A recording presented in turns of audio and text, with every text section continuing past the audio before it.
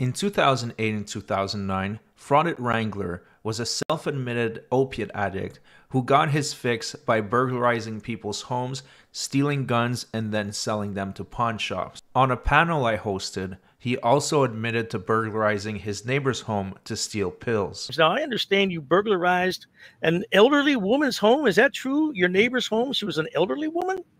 I don't know if she was elderly, but she was my neighbor, yes. No one was there, but and you took personal goods and sold them for drugs. Is that what you did? no, I took drugs. You took drugs from her home? Yes.